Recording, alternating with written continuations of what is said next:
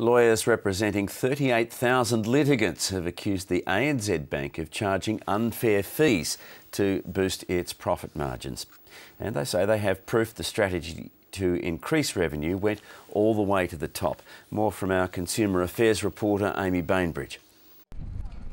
It's the biggest lawsuit of its kind in Australia. At stake is $50 million in bank fees that class action specialist Maurice Blackburn says ANZ illegally charged its customers over 6 years.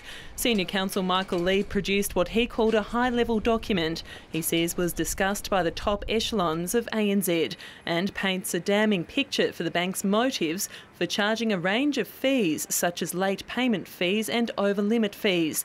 The document discusses increasing dishonour fees while decreasing overdrawn fees.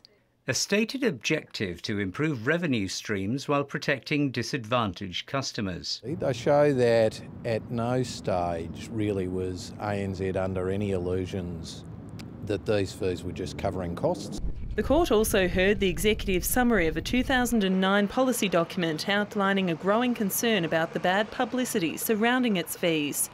And it was the view of some within the bank that if it had to drop its fees, it would lose profits, and the bank would need to focus on strategy to cover a revenue gap. To do that, we could increase monthly service fees. The fees bear no relationship to the cost. What they are is a way of making substantial profits.